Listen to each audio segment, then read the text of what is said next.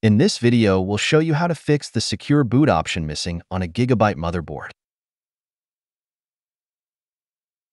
As you can see, this computer doesn't have the secure boot option. Without it, we cannot install Windows 11 officially. To fix it, in the BIOS tab, we need to disable the CSM support. Secure boot cannot be enabled if CSM support is enabled.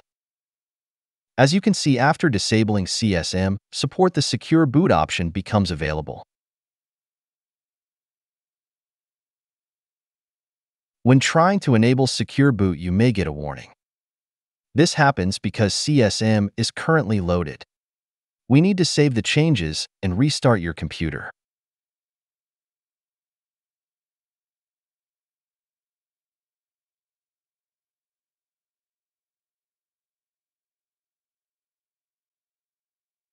Boot into the BIOS again.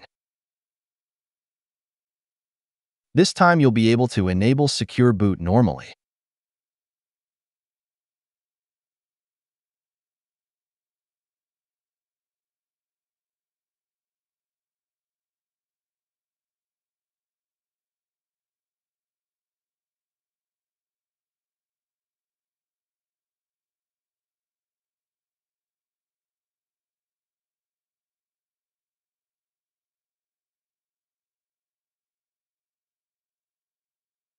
That's it. Thanks for watching.